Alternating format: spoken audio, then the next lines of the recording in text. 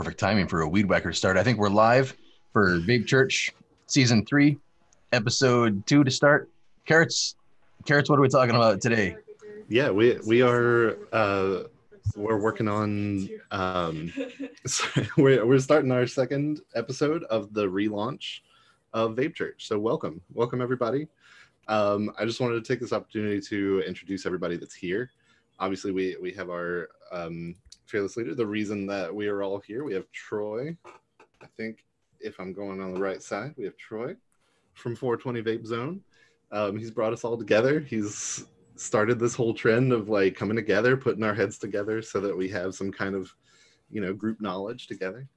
So thanks for bringing us here, Troy. Kenny, we have Kenny from Sticky Brick Labs, who has been instrumental in kind of bringing up the bigger conversation and bringing VapeChurch to the public, and being a face for it all. So we're grateful to Kenny here.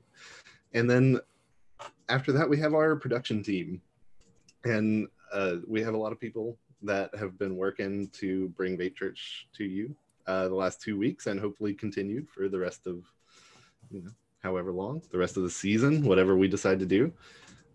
We have Southie, who he was a builder for G43s until very recently, but he is one of our production team members. Everybody here has volunteered their time to be here and make sure that we're giving you some knowledge. We want to clarify, I guess, that this is an educational thing that we want to come together and teach you all things. So all the people here volunteering to try to get that together. Southie being the first.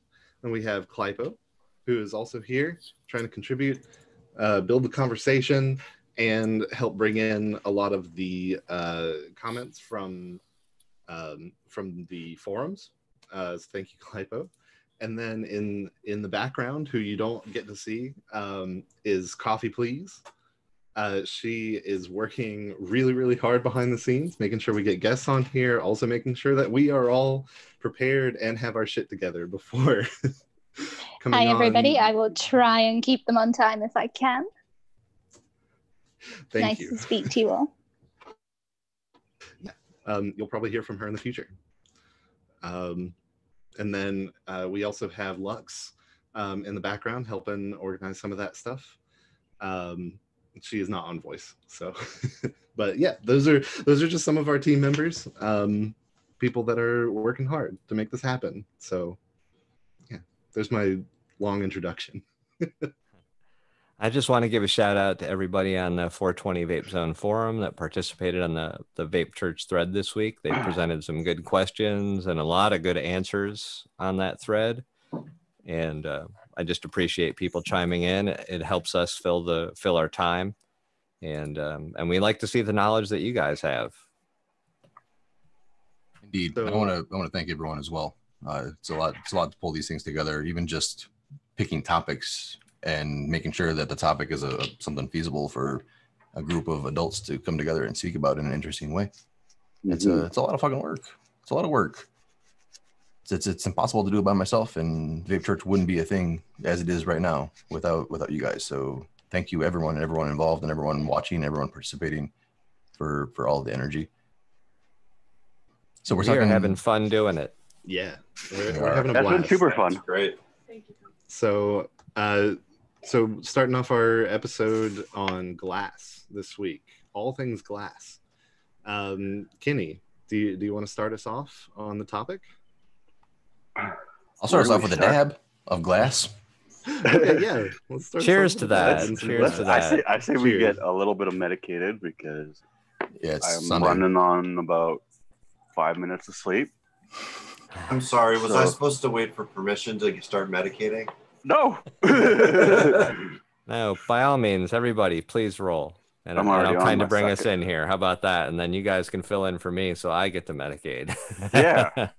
This is my first piece of American blown glass that I bought as a little dedicated dab rig. Wow. Cheers. Oh, nice. That's a nice one.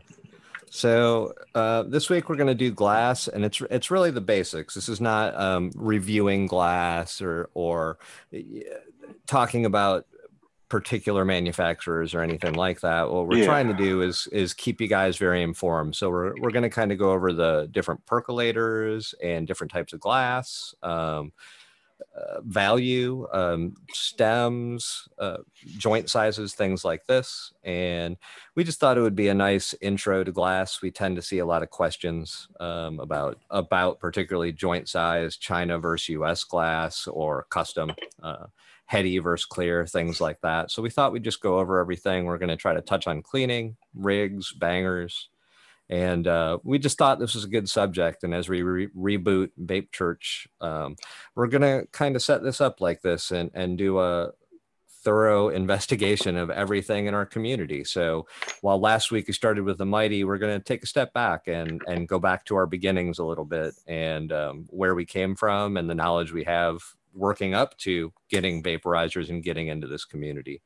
And I think that's our basic premise for the next couple weeks. And we thought glass would be a good way to start. And I think we all collect glass almost like we collect vaporizers. So it's a fun thing. And we thought it would be a good topic this week. And I think later in the show, we're going to bring a few people on to show off a couple pieces and give us their knowledge too, because we certainly don't know everything. So we want to rely on the rest of the community, and we rely on you guys to guide us. And we would love to have people on. If anybody shows up in the YouTube chat that is interested, that's a glass blower especially, that would be interested in participating, let Coffee know or Lux know as we're going through the show, please. And so really, I was going to start with the very first glass piece that I ever got, that I still have, actually. Does that sound good to everybody? So I appreciate the muting. Thank you. So when I started smoking in the mid to early 80s, it was mostly plastic. US bongs was very big at the time. So it was mostly plastic bongs. And my friend owned a brick and mortar head shop at the time. And I walked in one day in 1985 and saw the first glass bong that I had personally ever seen in a shop, and told him that I wanted it.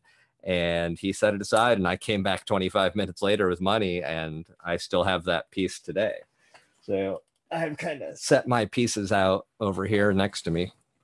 So it is just a straight tube. Thank you for spotlighting me. Over the years, it's just will not come clean anymore. I do not use this. The stem actually broke out of it. And we will be talking about the difference between stems that are built in and stems that are not. But what I really wanted to show about this piece, first and foremost, I'm a deadhead, so I have a dead sticker on my first bong. But what I really wanted to show was the thickness or thinness of this piece. We were vaguely talking about this last night, and if I could even just compared to one of my sticky brick mouthpieces, you can see the difference in thickness between that and this. And I cannot believe that I've had this since 1985, considering it is so thin. So I do not use this anymore. It's kind of my collector fun piece. It's like that thing has survived some anything. Like it looks so thin. I'm actually surprised that it's lasted as well. Have you never bumped it? I cannot believe that it is still around. I have hit it. I have broken the down stem a few times, but the ring has never broken, and that's what kind of shocks me. So yeah, it's survived, and now I just kind of want to keep it displayed. I'm almost afraid to use it after seeing the thickness of other pieces. So, so never be used again. I don't think so. I think we'll see. We'll see. Hard to say never. That's right. I don't never say never. Right. So we'll see. So is the bottom, is that acrylic?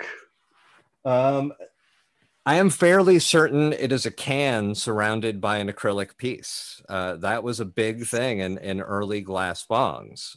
So there's a tin can down here that they sunk the glass into, and it's hollow down to the bottom. It does not stop at this point. It actually goes about that deep into this piece.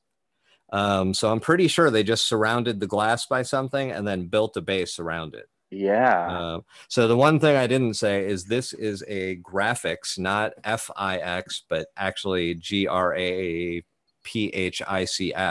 graphics bong company from Detroit, Michigan. Wow. They existed before the graphics company. I don't think they had anything to do with one another. But they were one of the first glass makers as far as our industry goes. So yeah, it wasn't much, but at the time it felt like, oh my God, this is the pinnacle of smoking, because I have been smoking out of plastic for the past 3 years. Yeah. So to me, this was like, oh, the dream, you know. And I was kind of the all-star of my friend group when I was younger, so because of this thing. So I couldn't imagine being the first person with a glass piece, like right. within your I'm group. certainly not saying that 1985 was the first glass No, piece. even That was the within first one I saw. within your friend group. Yes. Even yes. That's probably something pretty unique. I'm I've trying to always read loved the glass. questions here. I've always loved glass. I could sit in a glass store for hours and just be like, ooh. According to Wikipedia, bongs have been in use for 2,400 years. Really? Says excavations in Kurgan in Russia in 2003 revealed that Scythian tribal chiefs used gold bongs 2,400 years ago to smoke cannabis and opium. Wow. So we're on the right track. Sounds like they knew what they wanted 25,000 years ago. Can you guys hear the weed eater outside, or is that being cut out? I don't hear Not it. hearing it. No, at all. it's surprisingly Okay. quiet. Good, because it's making me want to like jump out the window and murder the guy. But Okay. I'm not doing that because I don't have any pants on, and that would be get us kicked off YouTube. That's another reason that maybe you shouldn't jump out the window and murder somebody on camera. Yeah. Yes, that's why, because I'm live on the internet and everybody would see me pantless.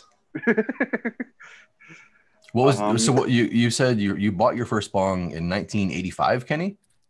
Yes, sir. Do you remember smoking your first bong? Do you remember like what it was or what it was like? Oh, it was regs, dirt weed for sure. That's all we had at the time. I mean the bong, not the... Do I remember smoking it? You remember what the bong was? Like the first bong you smoked out of, like not the one you bought. First bong was probably a little plastic one with like the globe on the bottom, kind of with the plastic clip on that made it stand up with the little metal slide with the butterfly thing, like one hitter or like triangle shaped bowl thing. Okay. Right. So it was almost exclusively plastic when I started smoking. And the cool bongs at the time were the ones with tubes going to multi-chambers, and something we really wanted to touch on later now, whatever, is the difference between smoking and vaporizing. I think vaporizing, we're looking for less, where less is more, because you don't want to take the flavor. You don't want a ton of glass or a lot of percolation, because we want the flavor from vaporizing. When you're smoking, you want to cool it. That's the idea of ice pinches or ice catches and using cold water and things like that, because you're actually trying to cool it down.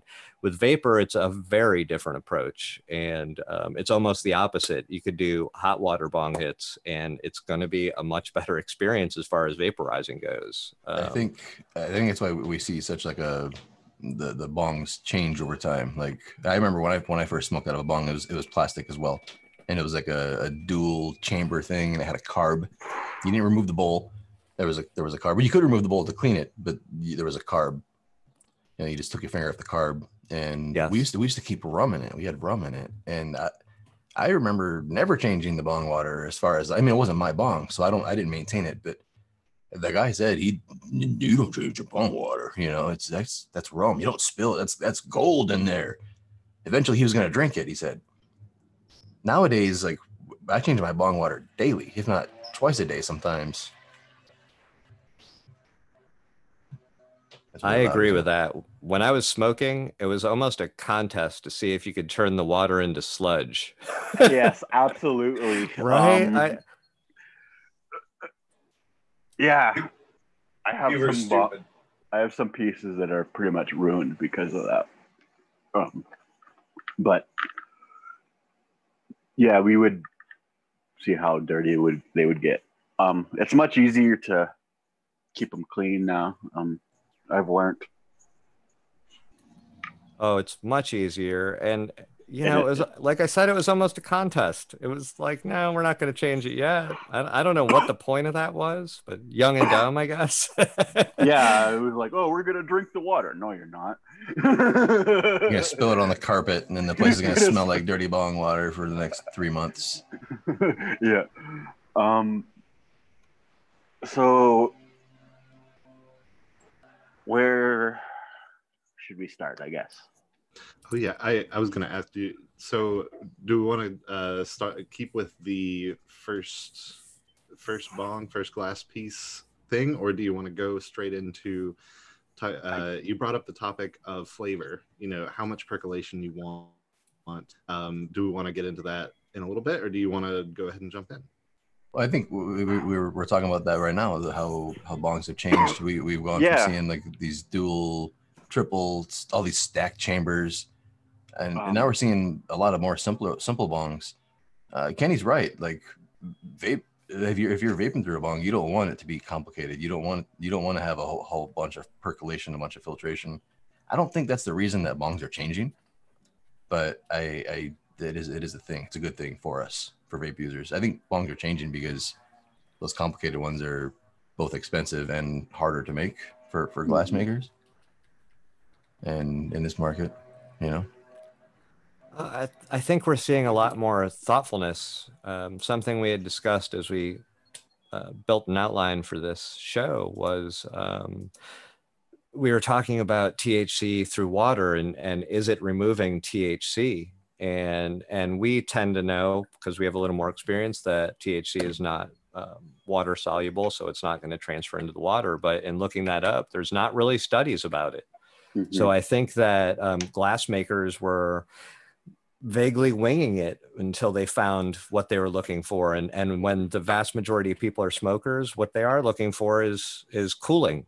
And that's a very different style than what we're really looking for. And I think we have seen the rise of smaller pieces, less percolation, not ash catchers, which is something we will certainly bring up later. But the multi-chamber thing, like Troy said, the small rigs especially, I think we've all seen the rise of these small rigs that just a tiny little bit of water, just a little bit of cooling, and you get full flavor. And I think the glass blowers, the community, people are starting to recognize these things. And I don't know that it was there before. It's true. And I don't want to change the topic, but in addition to like the cooling, there's also a cooling of vaping or smoking through a bong. It's fucking cool. Like going from like a joint or a pipe and then having a glass piece that blows bubbles and it's got water in it. That's pretty fucking cool. Like non-temperature wise, that's pretty fucking, like I remember the first time I smoked it like through a bong, I was like, holy shit, this thing is a fucking contraption from God. This thing is amazing. Didn't matter what it did. It had bubbles in there and my smoke was going through it. You know, it was magic. And that's existed for 2,400 years. That's longer than the earth, according to some people. That's wild. And that's almost as old as my wood sense. It's 400 years older than the earth in some religions. Yes, I'm with Troy. I think it's just fun. In the very beginning of using vaporizers, I was really looking at vaporizers that I could use through water because it's my preference and it's fun. And it's just the way I prefer to use. As I've moved through the vaporizers, I've certainly found the ones I like dry or through a J-hook or, you know, that don't need water. But in the end, I tend to always come back to the water pieces because it is just fun. Yeah, it brings that extra, especially with vaping and like former smokers, it brings that extra, like nostalgia, like that extra step, that extra heaviness. Heaviness. That's what I always think, that it provides the heavier hit that smokers tend to look for. Okay. Well, So the bong doesn't, but it gives the impression of it. Yes. yeah. It allows you sometimes to take a bigger So, hit because of the pull of the bong. I have a few dry herbs now, and I really haven't found anything I like through water too much. Where should someone start? Is that something that we should talk about, or should we do something else, or like, where to start? Getting started with glass? Glass. Yeah, where should we start with glass? I think I want to.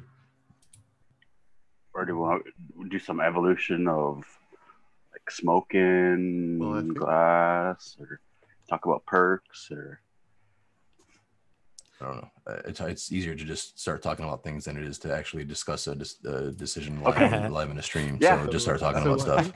I think a lot of what we were talking about brought up a lot of different topics. So I think we can just zoom in on any of those. Okay. Like the you mentioned evolution of bongs, right? We've talked about how they've gotten smaller from being bigger, and maybe it's because we're realizing that you get a lot more flavor with less water. Maybe it's a trend of vaporizing. Maybe it's a trend of dabbing. We haven't really talked about dabbing yet, but we will. Bangers and rigs will be something that we talk about eventually today. But I want to keep with the topic of like percolation, and so do we have some examples of bongs that people have? I'm just curious. Do we have some examples of bongs? Because I do. That people had when they were smoking versus the ones that they use now for vaping. Absolutely. I want to get some of that demonstration. Okay, I will. I got some that I will grab. Why don't you guys demonstrate so I get to medicate a little bit here? And I brought out a couple of my old ones too. I definitely keep pieces around for when we have friends over that enjoy smoking. I try not to judge, although I try to force vaporizers on them. But I also understand that certain people are going to do what they want to do, and that's totally fine. So I tend to keep one or two pieces around the house for smoking, because no matter how much you clean them, they don't really get there, and they tend to not be the best glass pieces for vaporizers. I also keep a smoking bong around the house. God, that sound is so loud outside. I'm amazed that you guys aren't hearing it. It's like somebody reaching in my window and sticking an ice pick in my ear. But I keep a one of those free bongs from like the Daily High Club or whatever it is, like some really cheap, shitty bong. I just keep that in the garage. So like when somebody comes over and they can't figure out how to vape, because some people just can't figure out how to vape. Like they take like the smallest hit from the mighty, like, and it's like, no, like you gotta hit it, and they can't figure out vaping, so they gotta hit a smoker's bong, and that's their simplicity, and they're proud of that sometimes, and that's the type of people we have in our world. But we're not gonna go down that road right now. The smoking bong in the garage is a simple thing with like a little perk. But when people are choosing vapes, I would advise them to not go for complex bongs. This would be something too complex. Yeah. This talking about perks, this is like a swirl perk, and it's got Nash catcher into it. This is an old smoking piece. Yeah, and that's kind of what I think of when I think of smoking piece, is like, as big as you can think, with as many perks as possible. And then like if you're trying to keep it kind of clean, you've probably got at least one ash catcher. And that adds to the bulk. And that was something that people looked for, right? People were looking to build something big that has the most cooling possible. I think you brought that up earlier, Troy, is that back when it was smoking, it was for cooling. And people weren't thinking about flavor as much. People weren't thinking about other things. They were just thinking about cooling. Or looking cool. A lot of that stuff does look cool, right? That looks super cool. What Klypo's showing right now. Yeah, that's a beautiful piece. I wouldn't want to clean it, but that is very neat. Yeah.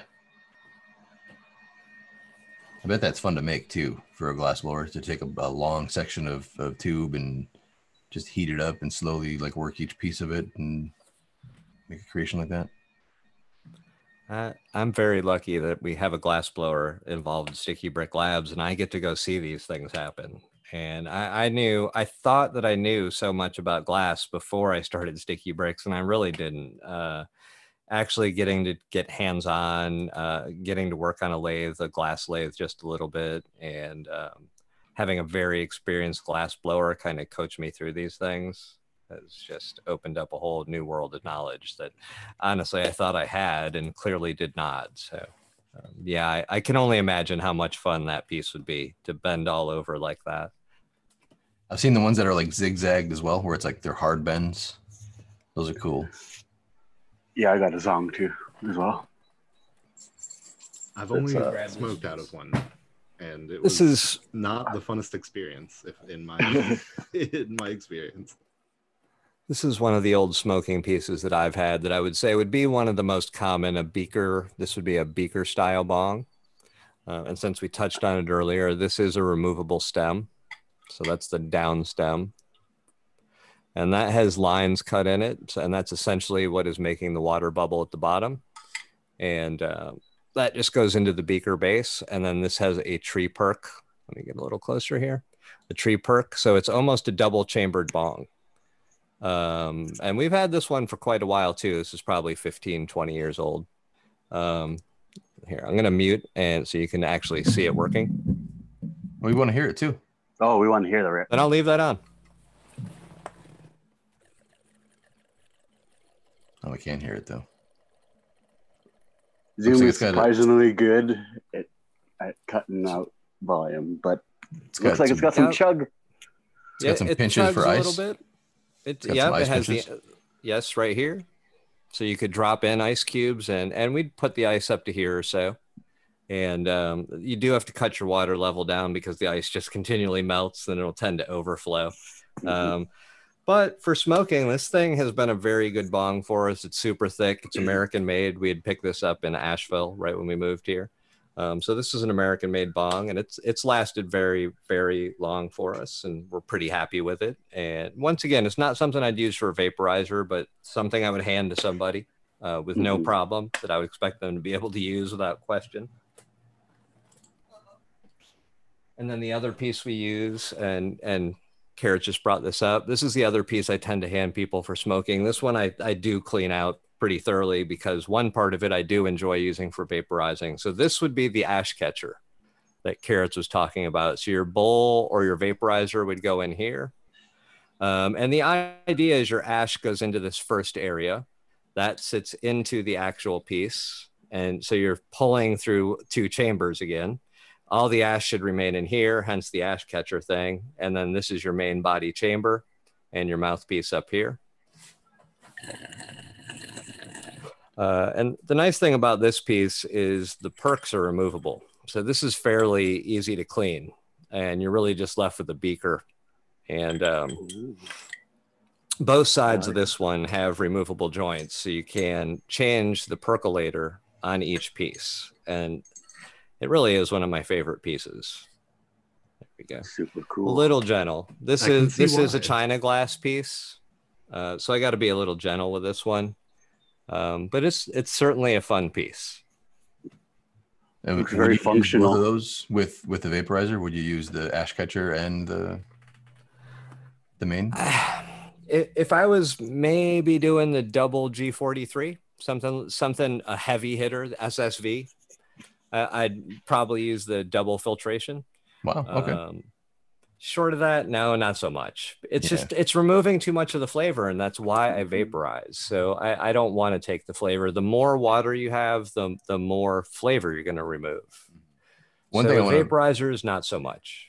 want to point out there's been a few different bongs shown that were like beakers, and then a couple other ones that were a little more scientific.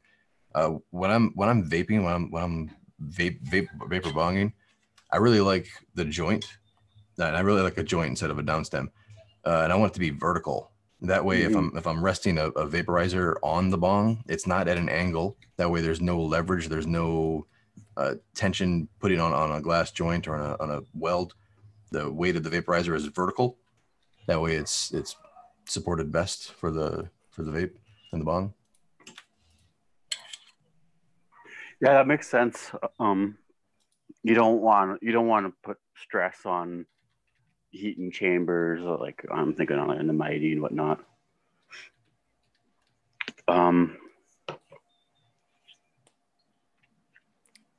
Most of our coolest pieces, I wanted to bring up the cool thing again, like Troy was talking about how things look, and how that contributes. Like, so at a point we stopped being interested in how many perks there were and in how big it was, into how it looked. And this is before we even started vaping. So we started going for more of the artsy pieces.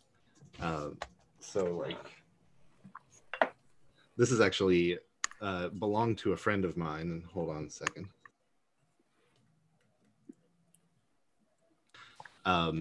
This belonged to a friend of mine, but he told me to hold on to it for the time being. And it's, you know, it was made by an American glass blower, and it's really pretty, and it's just got all those little details that make me feel like, ooh, I'm hitting like it almost looks like a vase, you know. You have it like that, and you could put flowers in it, and it'd be really pretty. I feel like that's what I'm looking for more in a piece now, is something artistic, something different, something exciting. Because there are so many pieces that look the same, and I feel like that's changed a lot. I've seen a lot more pieces that try to do something artful, artsy, than, and also marrying that with function. There are a lot of cool pieces that try to include that good functionality, while also making it look really, really cool. Yeah, recyclers nowadays are super cool. Something like this is like literally. And do you like the worked piece, Clypo? Do you like the color as opposed to clear glass?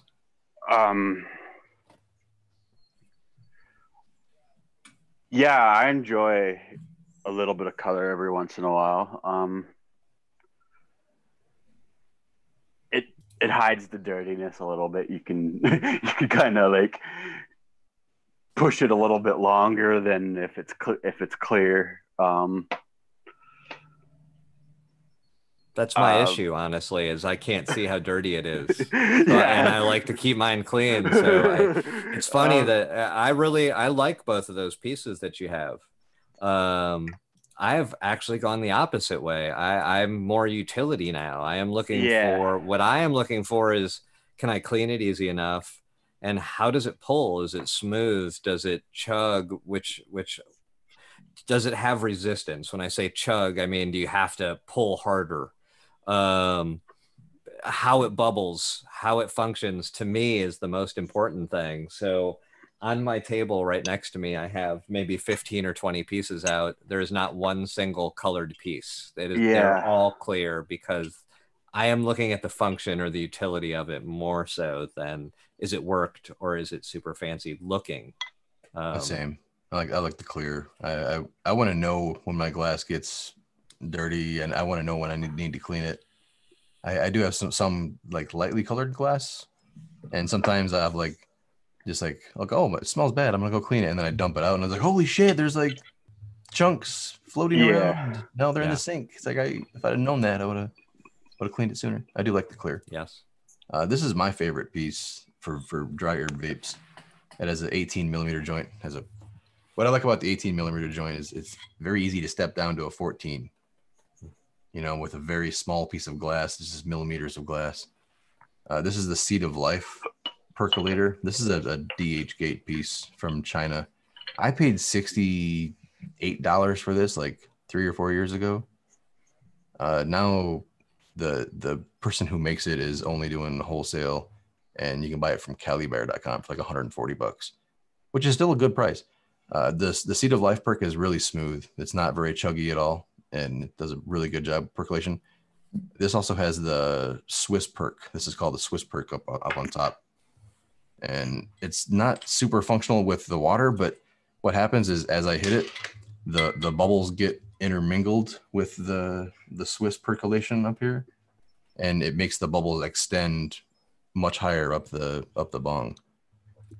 And I actually have a Swiss piece too, a Swiss perk piece, and just so we can help people understand the terminology. So this one actually has a little purple hue to it. That's the most color I have on any piece. But essentially, I thought that was a great demonstration poking that through there, Troy. Essentially, what Troy is saying is these slots or holes or whatever are helping the percolation, and these are truly like double percolated devices that you have the percolation on the bottom that the bowl is coming down into down here. But the walls of the glass itself are actually helping the bubbles move and aerate the device. So this would be considered a Swiss perk, and then something else on the bottom. Troy's Seed of Life. This is like a UFO or a circle perk in this one. I've heard them call UFOs, but they're both. It's really the same. It's kind of where like West Coast is going to say one thing, East Coast exactly. It's that, but they're truly the same things. Exactly. There's a lot of terms, like shared with different names. Absolutely, I have a little list here. In fact, like having like a double walled pipe, and I think the Seed of Life was a geometric laser cut pattern. Like it was like a flower shaped pattern that was laser cut, and I forget all the specifics of it, but it does have a really nice feel. Like I bought into the hype, and I was like, oh shit, it does feel really nice. And my first Seed of Life was the Fab Egg, like which is out of reach right now, but it's over there, which is also a Swiss perk. And the Fab Eggs, this is technically a Fab Egg. It's just a straight Fab.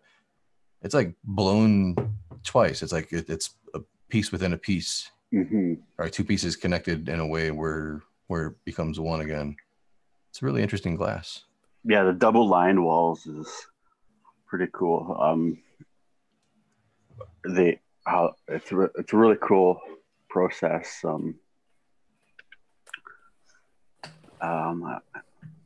You gotta you're building it from the inside out, and it's really cool. It's fun to watch, that's for sure. I think that the Seed of Life is one of the newer perks, right? You would agree with that. And we don't really see that in the industry too much. It's rare that something new comes out like that, because I think we do get that circle UFO shower head sort of thing. And people throw those terms around to mean too many things almost. And I think it's a rarity that a new perk comes out like that. And those Seed of Life ones are fantastic. I highly recommend them because they are so smooth, very low resistance. Yeah. But before we moved on, Troy had said 14 millimeter, and I had a good demonstration here of 14 millimeter, 18 millimeter, just so people understand what we're talking about. We are talking about the diameter of these holes right here, and I will hold these sideways so you can see more what I'm talking about. Why don't you drop some basics? Can you show 18 and 14 male and female? Yes, absolutely. So essentially what we are working with here, actually, let me pick up that FC mod piece again, because that demonstrates it all in one shot. Use your pinky. Okay. Use my pinky. So essentially what we are talking about are the joints for every piece. And this is a very good demonstration right here. So this is an 18 millimeter male. These are normally they're actually listed as 1922 or 1926. What we are using is scientific glass, something you would find in labs for test tubes or beakers, things like this. And what they're describing is the diameter across here at the thickest point is 19 millimeter. 22 or 26 is the length of the ground glass. So they know the depth and all dimensions of the ground joint. So this is an 18 millimeter male joint or 19. A lot of times you'll see it listed as either 18.8 or 19.2, and it is really the same thing. What they are really talking about is the base dimension or base diameter down here, the thickest point. So this would be an 18 millimeter female that connects to it. And so all joints are working the same. When I pulled these out, this is an 18 female on the top. This is a 24 millimeter joint. This ground joint right here is 24 millimeter male. This is 24 millimeter female. So same premise all the way through these things. I don't want to break a piece of glass live.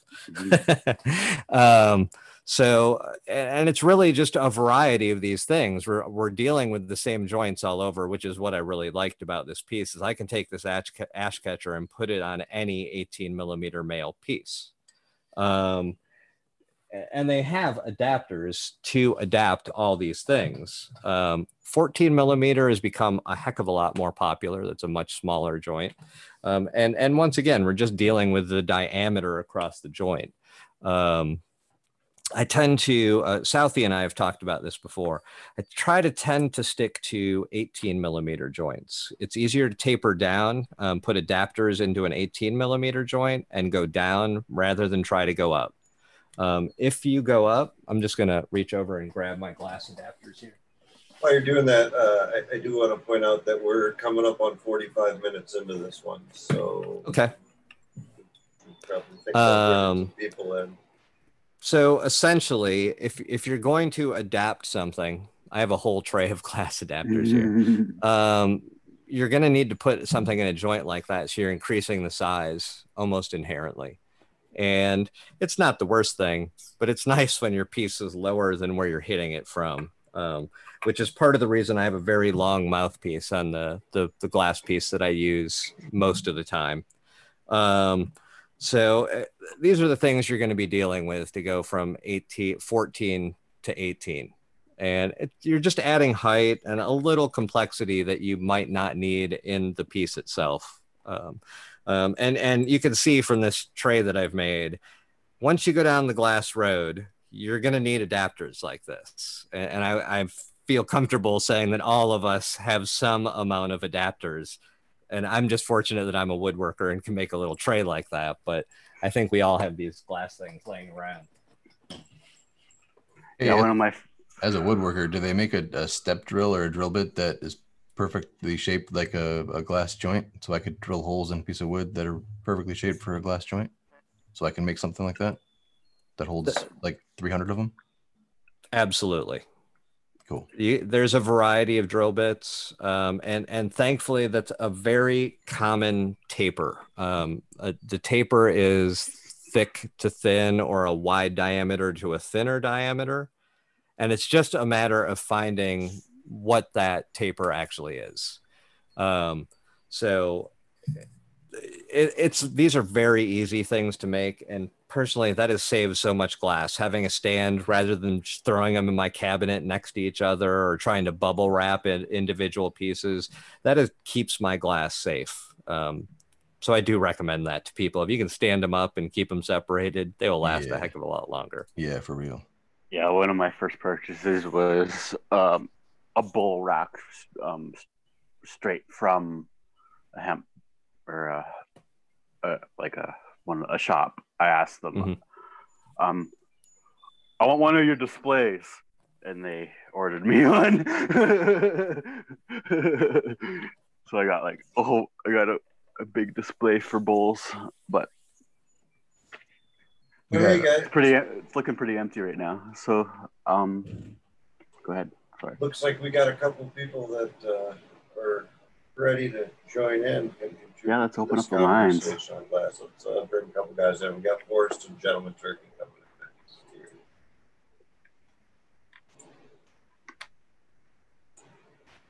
What's up, Turkey? Hey, Gentleman Turkey. Forrest? Hey guys, how's it going? Hey guys. Welcome. Hello. What's up, yo? So we've asked these guys to come in today because they're pretty knowledgeable on the subject of glass. And we had talked earlier in the week, and both have experience. And Forrest, what's your daily driver? My daily driver is actually, might shock a lot of people. It's a beaker, just a standard beaker with an ice catcher and a downstem. That's just for my SSV that I use because I like to milk it up. But my overall everyday, like just for every other, like flip brick or anything else, would be this double shower head beaker.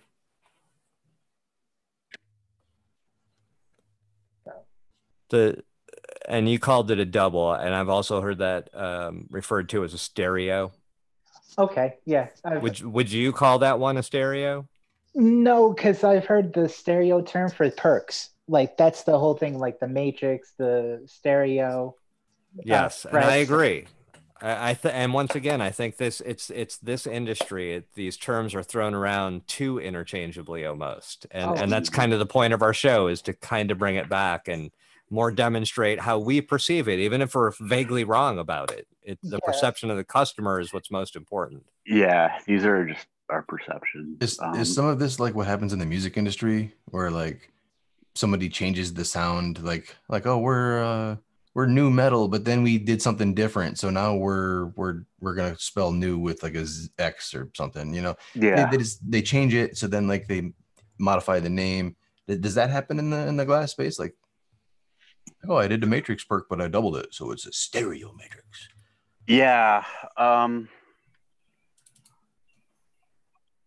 my understanding, you can't, like, the only thing you can do is patent like the process to glass. You can't like patent like a perk. So like things like adding silver to the glass is patentable, but the perk is not patentable. Are there a bunch of patents in the glass in the bong space? Are there? I know. I mean, like in the cannabis space, that happens with seeds and strains. Does it happen with bongs and designs?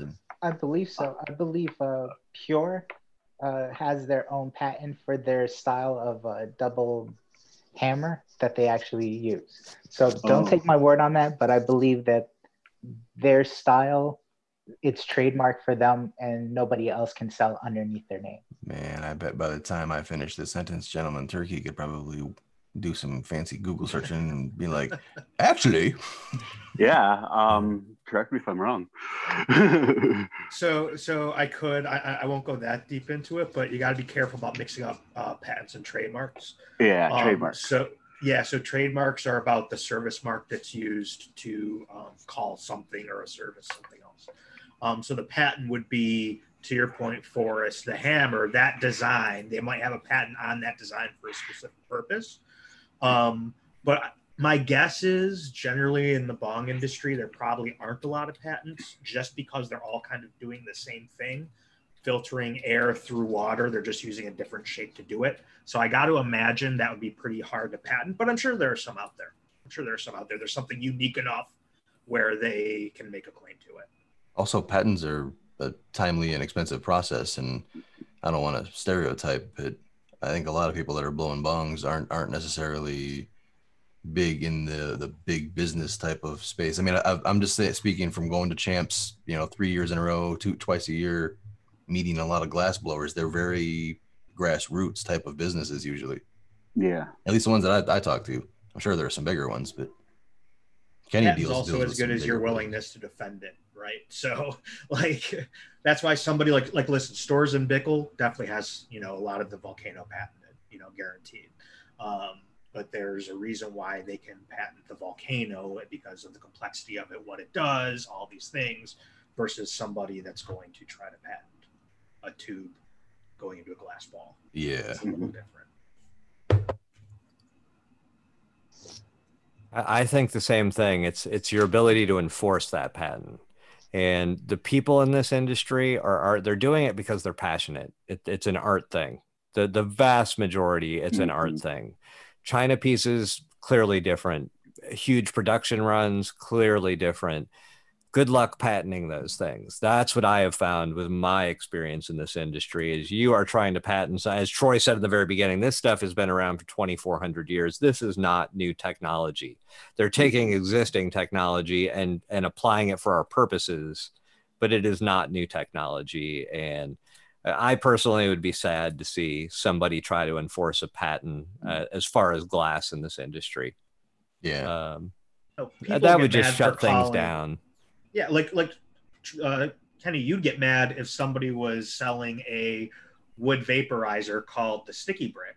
Now, you wouldn't enforce it because of your patent, but that goes to the trademark thing. And that's where I think a lot of it mainly goes, is people calling a volcano something, that's not a volcano, or a sticky brick that's not a sticky brick, that type of thing. I agree completely. That's I don't even supposed to own wood vaporizer, but the name, sure. And to me, it's a respect thing.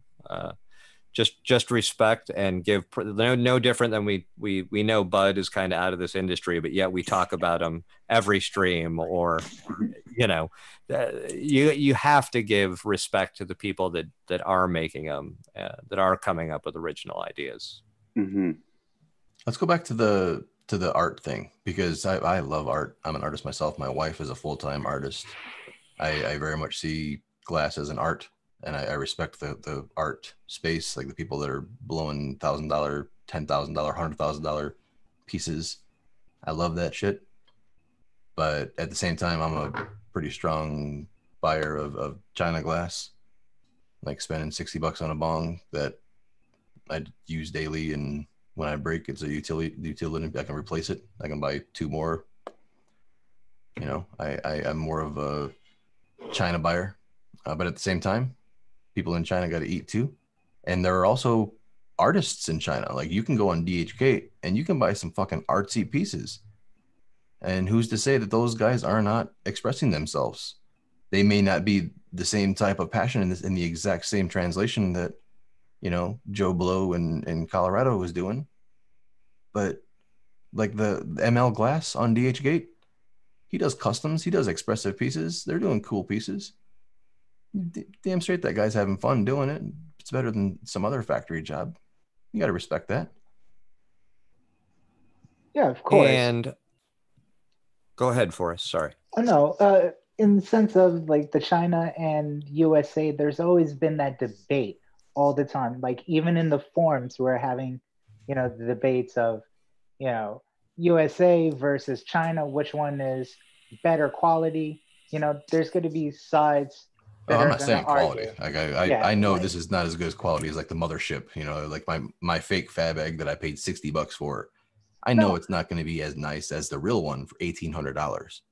But it's the function. Like, that's the whole thing. Is sometimes you look at a pretty piece, of glass. It's like, oh, it's $300, and then you get it. You can't really test it out. Like, before all this was happening, certain stores down south would let you actually put water and actually test units out.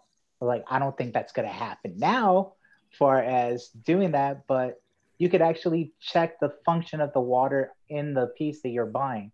It may not be the exact level that you might like it in this, when you bring it home, but you get to at least attempt to try it. Now, buying online now, it's making it harder, to get that perfect right, rig or bong or whatever you need. So, yeah, the last time I bought locally at the head shop, I was able to put water in it and try it out. I'm not sure how they're doing it now. That's a good point. They also sell China stuff a lot at head shops as well. Oh yeah. One of the considerations in the American or custom glass versus China thing, that we tend to not look at. It's not just a tight constraint thing. I agree with Troy. If you go buy a $1,200 piece and they have a copy of it on DHgate, you're certainly going to get two different things. As far as technical stuff, did they carry out what it's trying to do?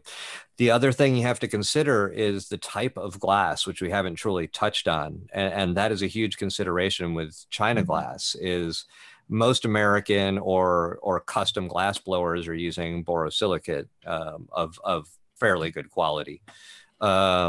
There's another type of glass that is essentially broken glass. It's called lime glass, where they take all the old glass and smelt it, essentially.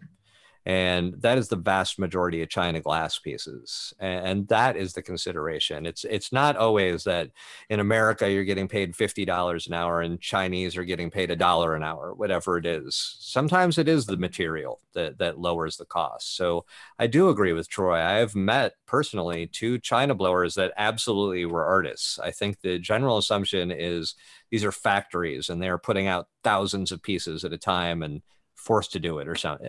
That's not the case. That's not always the case. I think it's also really difficult to speak broadly about China glass because there are very many, like I have seen some China glass where it's like, whoa, this is fucking different and this is fucking cheap. Like I bet I could smash this in my hand, you know, but and it's not all like that. Can anybody tell me? A bunch of China glass blowers that even use American boro. Mm-hmm. You know, like they're even colored, like they import American glass and they still sell cheap bongs. Who can tell me which one of these is US glass and which one of these is Chinese? There's one of each. Can we let's pin you there and get them closer a little bit. Let me spotlight you. Try to hide any. Let me take a stab at this. Okay. He's not going to base it on glass though. He's going to base it on something different. So let me just say that from my glass blower, from many glass blowers, they do say once the glass is blown, it is very hard to tell what it is. In the tubing, they could pick it out. So what I am looking at is your down stems, the portion from the bowl down into the water. I'm guessing the right hand is American glass. Yes. This one? Yes. You are incorrect, sir. All right. I like that. This is China glass. This is American glass. I would have said wow. I would have said so, but here's the thing. This is kind of a trick question. It kind of goes to what you guys were talking about. This is a mass-produced piece from Grav Labs, who I think we all know is, China glass, right? Great recycler that was my daily driver until I got this. And this is the Brothership made in California straight fab. This is the second quality straight fab by Mothership, who is the B stock of Mothership. So this is American blown glass that I got for the same price as China glass. But it is American made. And if you were holding these, you'd be able to tell the difference. That's really the trick. This is a decent chunk heavier than this one is, just in feel. But yeah, so I mean, it is possible to get American blown glass for, China glass prices, but, gotta make some concessions for it. Could you hold them both back up again? Yeah. So what I was really looking at was how straight the downstem is coming down, the thickness of that base, which is not uncommon on the China pieces. I have found thick pieces on the China bases, but that glass looks pretty thick through the Zoom session anyway. And that's kind of what I was basing it on, and a little bit on the recycler. So it's hard to tell from the angle. Is that actually recycling for you? Like, is it feeding the water nicely? Yes. Yeah. So this is why I got this one. This is a Klein recycler, and I love the design of it. I love the function of it for a vaporizer, because you can see how little water is in this piece. The rest of that is all dry. And this was for my Dynavap, for everything else, my daily driver, until I got this guy. That's why I guessed, that was probably the American piece. I've gotten a couple recyclers from China, and it tends to spit the water into the middle, not run it along the edge to actually make it recycle. And yours looked like it was built right. And yep. I have found with the China glass that they tend to know what they're doing, but they don't tend to know the application. So they make these pieces based on pictures of things less than they use them. And to me, that is the biggest difference. When you buy from a custom maker, you can feel pretty assured that they actually use those pieces. That's a pretty big difference. Can we see those in action, Turkey? Sure. Can you just draw on it to see it bubble? Yeah, just the Yeah. It's a quick draw. Next time we play the guessing So- game, let's let more people guess. Yeah. Because the perk of this one looks handmade. I was gonna guess this one Yeah. as well. for Yeah, American the perk made. of the other one looked manufactured and assembled by the same person every single time. This one looks like it's like a little bit crafty. Yeah.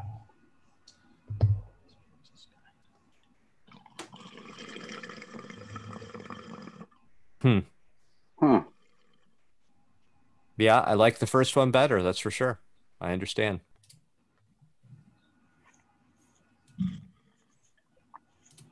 There it is.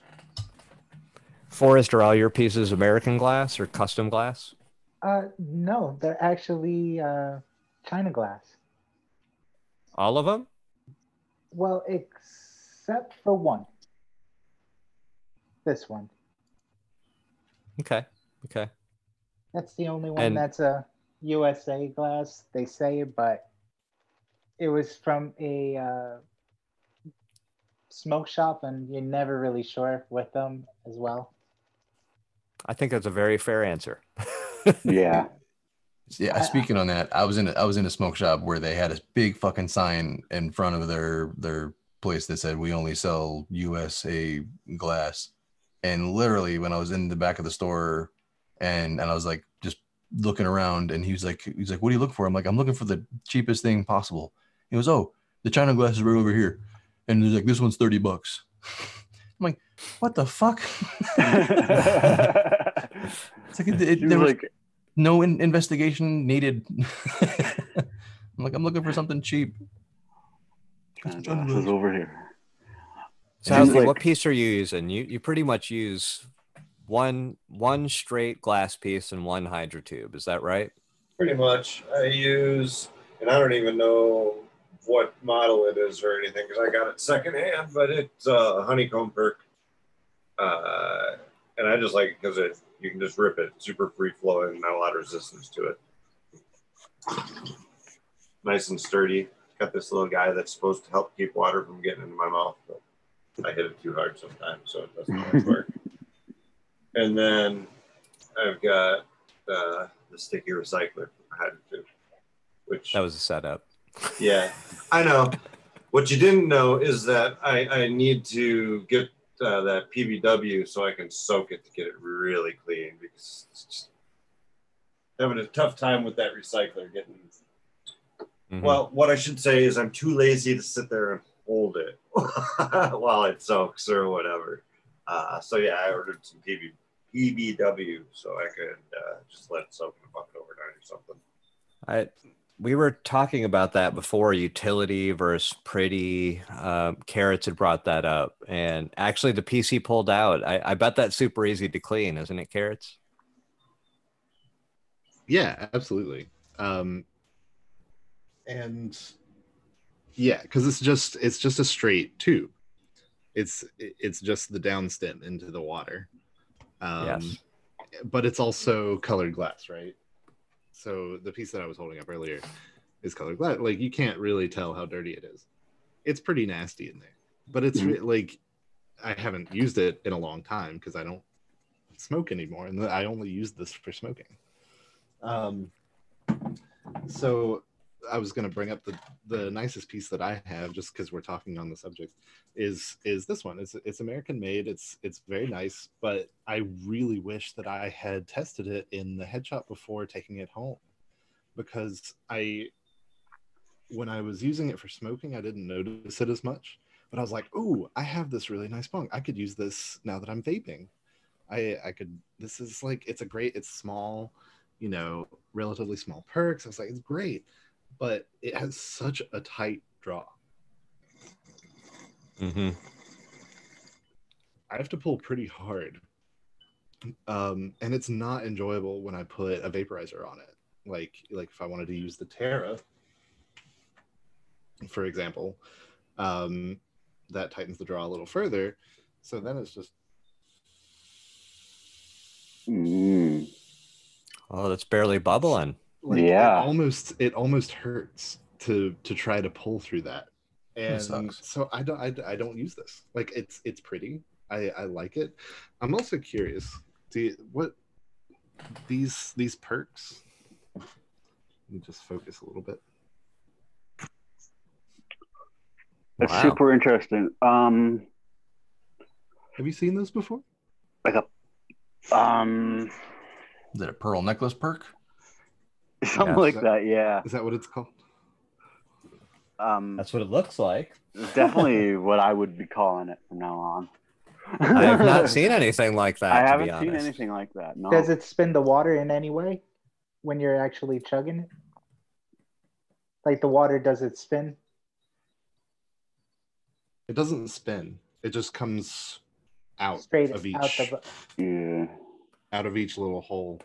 Maybe It's you hard to surf get it? the water to go back. This is actually really hard to clean because there's very little backflow from perk into the stem, and so there's also very little flow from here into this one. So like I said, it's really tight, and so that makes it even harder to clean if I'm trying to get everything kind of flowing through there to try to get it really nice and clean. It takes a lot. Like this is the cleanest I've gotten it in a long time, and it's still got some residue in there. So what are you Well- cleaning? Like, what are you using to clean? Because I've been trying to go down this homemade route because ISO's being, short in demand now. And I've came across a few things that might interest the panel. Simple white vinegar and salt does a good job. And also, if you don't mind using acetone and salt, is another solution as well. How long are you doing the vinegar or salt thing? Are you shaking it, or can you give us a little more info on that? Like I leaved it in for about 30 minutes and keep shaking and shaking and shaking during that time. And then cleaning with hot water, tap water as hot as you can. And then just cleaning it out. Or you can, if you do have ISO, to mix a little bit of ISO and your white vinegar together as well. Oh, if you have ISO and salt is fucking magical. Yeah, and, but and you can save it. Yeah, the ISO and vinegar can actually stretch out your ISO usage. So you'll cut down on the amount of ISO that's needed. So instead of ISO, the amount of ISO you would need for like a really big piece, use white vinegar. And people have done this? Yeah. You do this? Yeah, it's not actually gonna like for make cleaning. chlorine and like No. or anything. I just want to make sure that we're not trying to make mustard gas over here. Yeah. I have not tried vinegar, but now I kind of want to try it. I've heard of people we would do the quick ISO wash, and then we would wash it in vinegar afterwards, and then wash it in water. So I have heard of people using vinegar. I've not heard of. Sorry. I have not heard of people mixing it with ISO, so that's interesting. Apparently, it's a classic glass cleaner, like because it evaporates quickly. That's what alcohol. I mean, I use alcohol as a glass cleaner. Yeah. I used to use all those glass cleaners. Sorry, Kenny. It's okay. Somebody in the chat said they're using Everclear, and I've tried that myself. Somebody gifted me a bottle of moonshine, and I tried it out, and it does work fantastically well, but it will light on fire, and that does scare me. And I think a point that we need to make with people as we talk about cleaning and chemical reactions and things, you're most likely to get 70% ISO, which is 70% alcohol, 30% water. Otherwise, you're probably buying 91%. Is that right? Can somebody confirm that? 91% off the shelf, which is not ignitable. That is why that is available in stores, because it's still not ignitable. 99% ISO is. Are you sure? I'm not positive. I don't think you can light 90. 91% on fire though. You I can have light not Bacardi tried. on fire. I don't want to do bro science, so say it again. I swear I've used it to try to light charcoal, but it burns off too quickly. I was just saying you can light Bacardi on fire, which is like 151, right? Absolutely. Yeah, absolutely. Yeah. So absolutely. why, and that's only 75% alcohol. Why wouldn't you be able to light 91% ethanol? I Well, think maybe I am entirely wrong with that. I don't know. One of the I've never things- tried. So. I've never tried myself. Basically what they say is anything above 91%. Part of the reason why they don't sell it is that you get diminishing returns on its ability to disinfect. So 91% for what they sell it for is really the maximum that concentration they want, because anything more than that, and you're actually making it worse as a disinfectant because it evaporates too quickly. When you have the higher percentage of alcohol in the ISO, it evaporates quicker. And so that's why at 70%, it'll actually last a lot longer. But the cost to make it 99% alcohol is much higher than it is to make 91%. It's 50 proof. That's why, or it's 50%. 100 proof is the flammable tick. Mm-hmm. So 50% alcohol is flammable.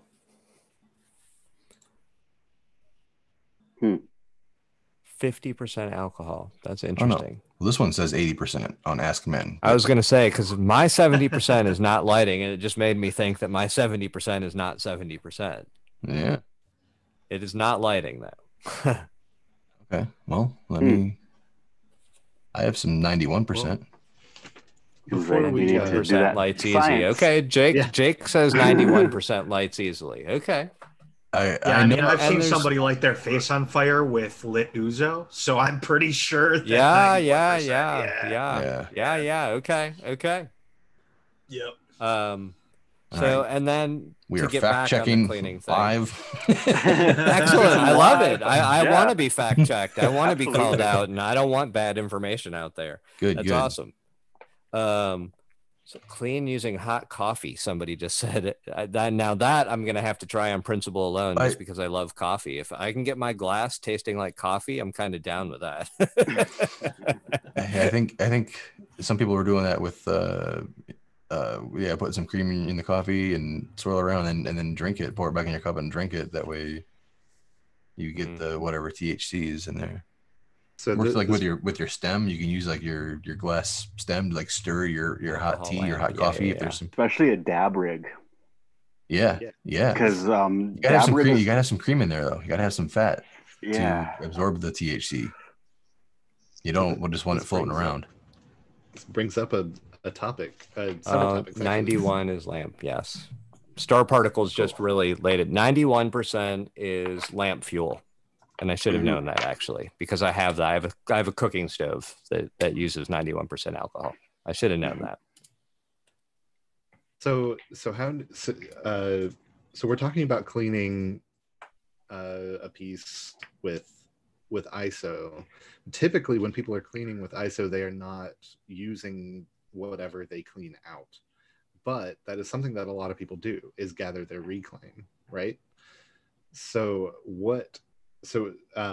using the coffee, using but using some kind of fat, and why? So why is that, Troy? Does the fat absorbs THC, correct? The fat makes it bioabsorbable, or I forget the fucking terminology right now. I didn't know you were gonna spring that on me. Sorry, it's it breaks it down. James would know it. It makes it more. It's why you add lecithin or whatever to edibles to make it is the bioabsorption or whatever it is. Like so basically, or something like that. Yeah, biosolubility, I think is what it is. Something like that. Yes. Whatever. I'm not We'll go a with that. doctor. We'll go with Biosolubility. Yeah. Yeah. So it just helps digest the THC through your cannabinoid system. It helps your body actually absorb the THC. Yeah. Bioavailability. Thank you. Bioavailability. Yeah. Thank you, Ivan. Yvonne, Sorry. I'm not sure if it's Ivan or Yvonne, but bioavailability, that's the word we were looking for.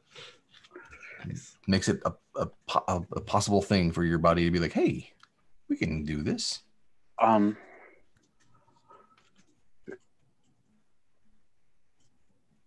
I always thought ISO. I mean, we used to make ISO. We used to use ISO. You'd get it really dirty, and then you would double boil it off, and then you would make basically a sludge to smoke. It didn't taste good. It wasn't the greatest high, but it was free. That's why I've always used ISO, or why I've always thought we used ISO, was that it was an easy way to harvest the reclaim. But since since things are a little bit more easier to get up here, I'm not interested. I'm not interested in it. Same here, man. People give me shit for it all the time. Like they watch me in a stream or watch me in a video, and they're like, "You can scrape all that stuff and dab it. What are you doing, throwing it away?" And it's like, "Hey, I'm sorry, but I live in California where I can go out and get a gram for $18, and it's not bad. This stuff that's I'm pulling out of my mighty, I've dabbed it before, and it's not good. It's like nowhere near good. Like I don't want it. Like the high might be good if it's the only thing I have. Like, you know, if I lived in Illinois or Wisconsin or something, and I couldn't find anything else, and it's like, oh shit, I need my medicine. I gotta find something. I'll scrape out my mighty. Yeah. But absolutely, cannabis is. I consider it like the buffalo of, like you can eat like the buffalo of the plant world. You can use everything if you really need to. Well, that's very true. In a lot of cultures, everything is the buffalo.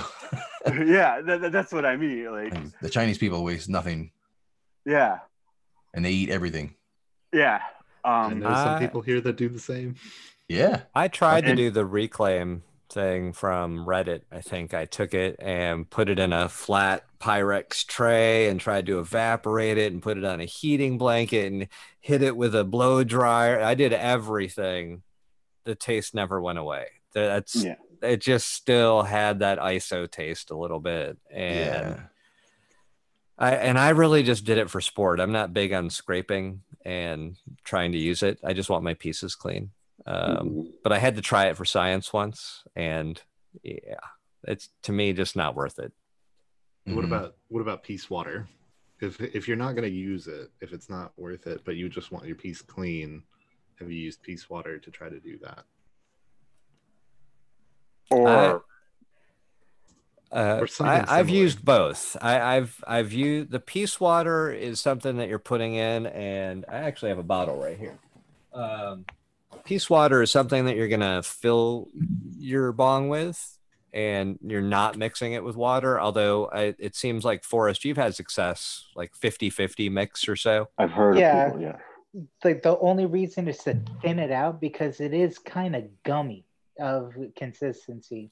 Like when you get a few, like you can't, the instructions say do not shake, which is kind of weird for something that is supposed to be a fluid. It actually very viscous. Yeah, it turns white. I don't know if you guys can you see the cloud in there? Yeah. I don't know if you can see that, but just that by itself, considering this is a brand new unopened bottle, by shaking it, you got it from shaking it. Yeah, if he shakes it right now, it'll foam up. Like, so my understanding my understanding of what piece water is it's a plant material, right? It's oil. It's like mineral oil, fruit extract, and vegetable extract. Yeah. You know, but it still feels like a mineral oil. Like I'm not gonna lie. Like I've just found the piece water to have a bit of a flavoring that I really don't enjoy. that has been my biggest thing with the Peace water is it just has a bit of a plasticky taste to me or something that That's why I mix it with half water. And that's why a lot of it, because I use the clear glass, the visual, once you can see Peace water working. That is the nice thing, is when you use it with concentrates or anything, you watch the Peace water keep the dirty parts, but it really keeps the dirty parts, and your piece looks very dirty after one day. It looks like milk. Yes. So recently, I've been trying more of this is like Res Block. This is actually called Holy Water, but it's the same premise, and it's just a few drops in water, and no added flavoring, or none that I've noticed. And I've actually tested it out this week, and it does seem to be working. Normally I would change water every day and a half, every 2 days or so, and then thoroughly clean the piece once a week. And I don't really need to clean my piece this week, just change the water. So the Res Block, that seems to be a good solution. I have some Res Block as well. I've been meaning does it look like, I've never actually used the Res Block. I'm saying that. No. Does it have that orangish tint to it? No. My Res Block is in a white bottle, so I don't know. Okay. It's okay, red. So this is a little different, I think. But same It's premise. from the cranberry extract is why it's red. Yeah. And you can also just buy straight up cranberry extract and use that. And you're There's a certain acid that you get. It's some sort of citric acid. I forget what it is. It's basically what they make Res Block, I think, out of. It's like cranberry extract. And somebody in the chat, I'm sure, will know it. I have some on the shelf, but I don't want to turn my camera off and go get it right now again. But yeah, you can make it at home pretty easy. I did that for a while, but what I found is the trouble of making it, and then the extra little, I would always get a little bit of like a weird little tinge of flavor to it. I prefer just changing my water every couple of days, and it's like that's it. Like I'm fine with that. I never got into the Peace water as well. They sent me a couple bottles, and I never tried it with adding water to it. I will try that, but I thought it was too thick. Like it took my perfectly flowing Seed of Life percolator and made it not perfect anymore. Like maybe if I had a perk that was too open, and putting this Peace water in it, maybe then it would like to tone it down and make it, this is how I like it now. But now if it's perfect, it fucks it up. I've just kind of come to the conclusion that I like fresh water, so I'd rather just change my water every day and clean the piece. And that's it. Hot water, right? So you brought up, you bring that up. I'm sorry. One thing that Southie said, and I just wanted to show people, he had said PBW, and so I have a huge bottle of it that I use pretty darn often. And let me get a little closer there. So I believe that's Professional Brewer's Wash. Am I right? I think. Pubic? No. Pubic Brewer's Wash. For you, it is, or you California people, I'm pretty sure. So I tested this out years ago. This was something that I had found on Fuck Combustion, I think. And it does work really well. So this is a powder for those of you that want to see it. Yeah, that's not going to show it. Oh, there we go. It's just powder and maybe a couple tablespoons and a cup of water. I've had better success using a 5-gallon bucket and filling it up maybe 3 gallons and actually submerging the pieces. So every part is covered. I think Southie raised a good point with my recycler, actually. The more tubes and things you have, the harder it's going to be to clean. So if you can submerge these things and not really do anything, you're going to be more successful. The one thing with the PBW is it will leave kind of white etched marks on your piece if you don't wash it off thoroughly.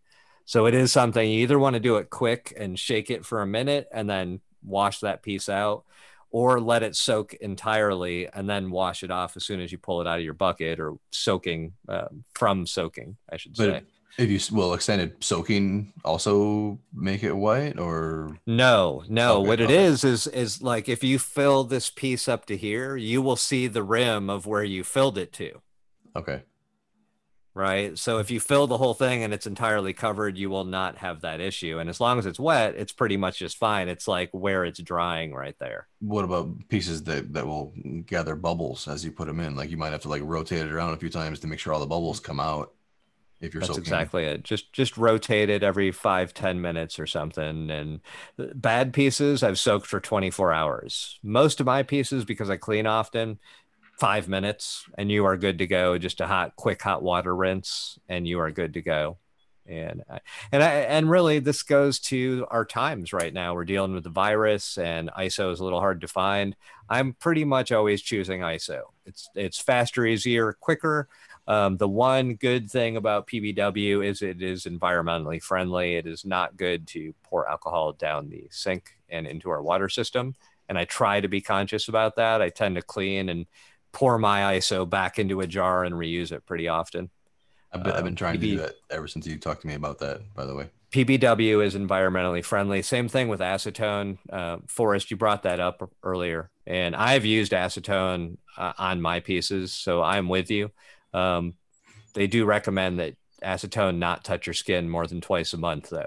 And that's something to consider. Use rubber gloves or something if you're using it a little more regular. Wow, that's good to know. I should tell my kid that because she's fingernailing it up with the acetone constantly. Yeah. Just have her be a little conscious about that. It would rub off any logo that you have. Acetone would. It depends on the logo. I don't know about any. Oh, okay. There are ways to make those logos stay on there for much longer. They can be like embedded in the glass nowadays. Mm-hmm. Gotcha. Jake J in the YouTube chat brought up Alkanox. And so we're about to experiment with that. I have not personally purchased that yet, but that's the same. Purchase it. Yeah. It was Forrest. I forgot. Yeah, I forgot. I knew I was talking to somebody. So I'm going to mail Forrest like half of my PBW and he's going to mail me half the Alkanox. Nice. You know, and what Jake said is Alkanox is lab grade glass and hardware cleaner. And same idea. It's a grainy powder that you're going to put in there. The PBW is actually good for silicone whip tubing. That's part of the reason why I like the PBW is you can clean silicone. That is what it's made for. Oh, nice. So I'm gonna have to like mix up a bucket because I bought some PBW. I'll have to mix up a bucket of it and just like keep it around. You can just keep that bucket there. It's not gonna go bad after a day or a month. I kept a 5-gallon bucket for a month, and it works better when the water's hot. That's the only problem with doing it like that is the water's going to cool off a little faster, and it does work quicker, faster. Okay. Hot water, but yeah, I have no problem leaving it around, and we've actually used it as cleaner. We clean our sinks or the counter with it. All right. So hot water works better, but hot water burn baby. Okay, I'm gonna ask for a little bro science. I might be intruding. Could that work in a dishwasher? PBW. So I put PBW in our dishwasher. Okay, yeah. Surprise! For brewing equipment all the time. You can use it for anything. I use it for brewing equipment. Let me just say though, right, that you can clean your dishwasher out with it. You should be very careful about the things you're putting in the dishwasher with it, right? Good silverware, it's going to come out super clean. Your glasses are going to come out super clean. Ceramic, super clean. Stainless, you got to be a little careful with the grade of stainless that you use PBW on. We had some knives, and now whenever we pick up the knife, it's leaving a black mark on my hand. What? Whoa! Like carbonized it or what? Yes, it did something, right? So, and it actually says on the bottle what you can and cannot use it with. And it turned out that I should have read the bottle before I put it in the dishwasher. There's a lot of words in that bottle, and the label peels off. Yes. So just be a little careful on the metal products you're using it with. They're fairly specific with that, and it's been years. I thought I put like silver cleaner back on the knife, thinking I could maybe recondition it or something. Nope. Every time you touch it, it turns your hand black, so we had to get rid of it. Chemical reaction happened or something. Yep. That's it. So, but it is a good cleaner. Having said that, PBW is a very good cleaner. I do recommend it. I like that it's environmentally friendly. Nice. Non-toxic. Dark crystal. Sammy recommended or mentioned dark crystal. I've been using dark crystal with my quartz. Yes. It works amazing. Works amazing. And it also got my Dynavap tip super clean. Like my green anodized tip, I had soaked that in 99% ISO for like days. And the only thing that would take the stains off of it would be steel wool. And I was scared to steel wool my anodized tip. So I just left it stained.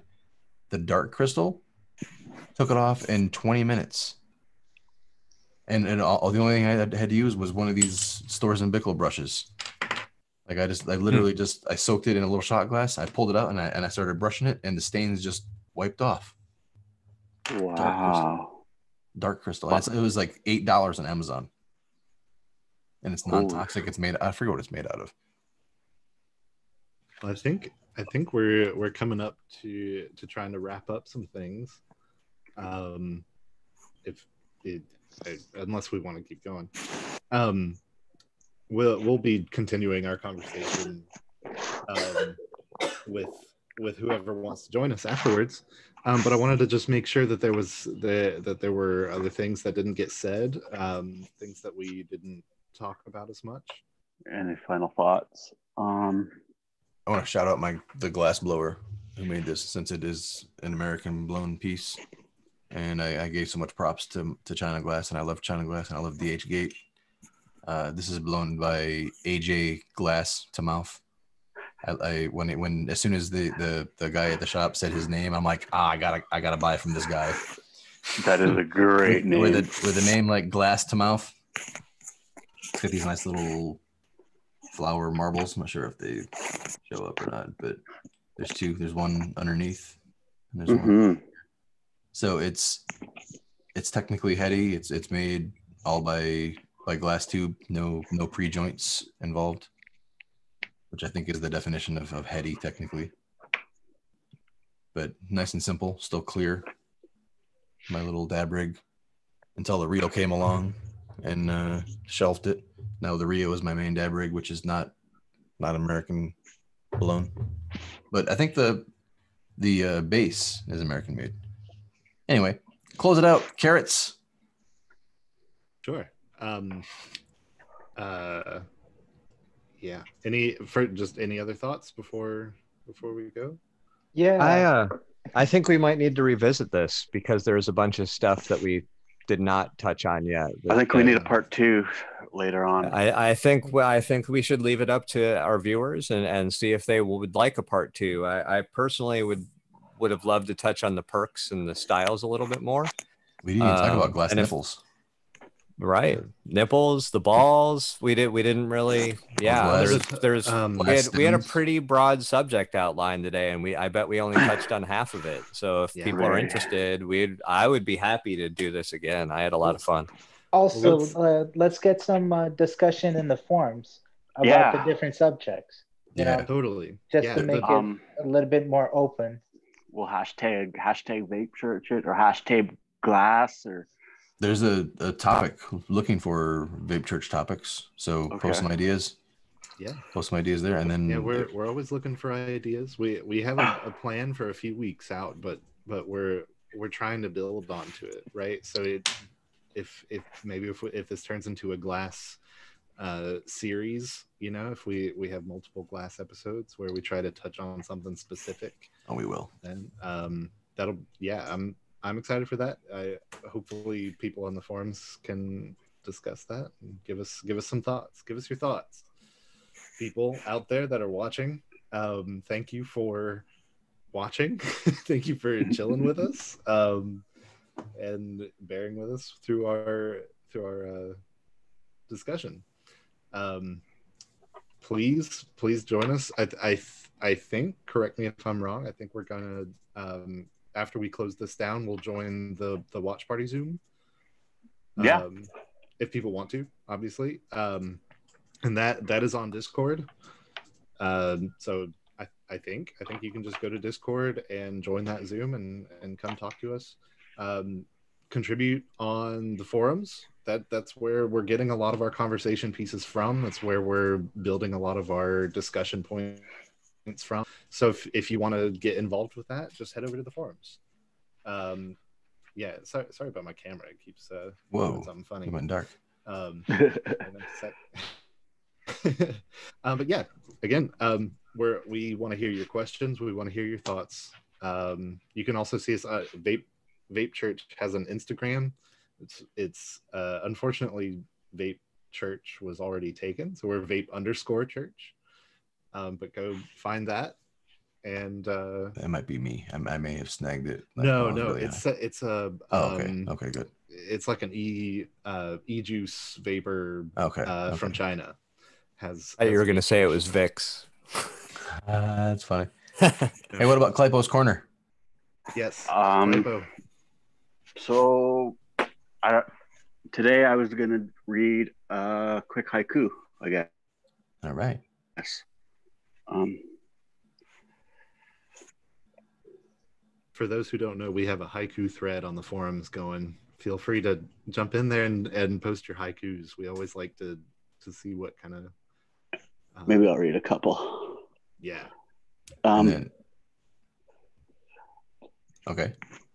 Yeah. Yeah, and then are you gonna explain the giveaway? Oh yeah, you want me to do that? Okay. Sorry, I'm super tired. Okay, so our first haiku is by David 0408, and it goes Trump. Oops, sorry, shit. I'm sorry. Trump's fault, you may say. Change the world, or change should have. Sorry, I'm not very good at reading haikus, apparently. Trump's fault, you may say. Change should have come along ago. Scorn the ones you choose. Yeah, sorry, I'm not very good at this. Sorry, man. Take a deep breath. Give your wiener a pinch and exhale. Read another one. One from Early Girl says, "Dank wrapped 2 days, sad. Found wrapped two dabs. Oh my. Crickets rain, drops bliss." And poor Early Girl being bankrupt. Yeah. Thanks, Early Girl, for sharing that one. That was some nice prose in that haiku thread. And thanks, David. One from Session Create. It says, "Eyes lift, I'm awake. Hands reach for the weed and vape. Time to wake and bake." I like that one. Yeah. I like that a lot. I think that was my favorite one of the week. Here's one from Sticky Bricks Labs. The last one. 2 Gs, 2 SSV43s, and the winner is me. Me would have been 6 and I couldn't put it in there. The winner is So yeah, you guys come out and participate in our haiku thread. We're having fun with that, and just join the forum. That's why I wanted to thank David. Actually, that was the first one Claypo picked, and he's really been all over the forum. He participated in that glass thread quite a bit and had a ton of great advice, and I really appreciate it. So yeah, so you guys are making the forum a fun place. Yeah, Kenny has graciously offered to donate a sticky brick to give away. Claypo, you wanna do you know the details? Do you want to explain it, or do you want me to explain it? So my understanding, correct me if I'm wrong, is we were gonna do a haiku. Probably let's do it on that same page, maybe, or maybe we'll do a new thread. Make a sticky brick related haiku in the haiku thread. Okay. Between now and next week in VapeChurch. Okay. So your best sticky brick related thing, and we're gonna pick a live winner. We're gonna send them out. I believe we wanted to do a live unboxing with them, and well, we can figure that out after. We'll figure that out because if the person that wins, they may not want to do all that stuff. If they're willing to, we'll go down that road when it gets there. But write a sticky brick related haiku in the haiku thread and the 420 Vape Zone forums between now and next week. You have to follow the rules of the haiku thread still, so you have to write one haiku per post, and you can't double post. So you can post multiple times, but you have to wait for somebody else to post after you. And then next week, I already messed that up. That's all right. Everyone does. I deleted a few mess ups already. Make it sticky brick related. Yes, which means you have to use a sticky brick as a word or one of the models, or make it obvious that it's a sticky brick thing. And we'll pick a winner next week. Yeah, also keep your eyes peeled on the forum.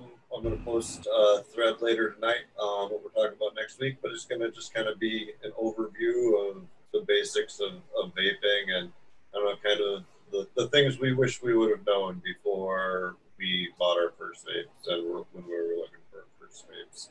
So if you guys have anything that you want to hear about, make sure you chime in on the thread so we know what we can address for it.